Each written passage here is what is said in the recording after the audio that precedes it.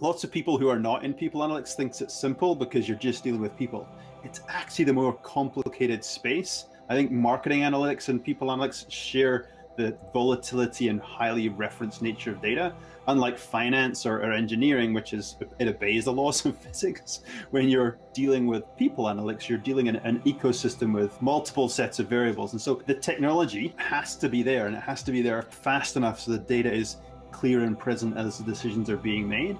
And that's really the space that we've got to over the last 10 years is you don't have to build a data warehouse, you don't have to write a SQL statement. All of that stuff actually comes pre-made, where it's add data, cleanse organized data, and then service it.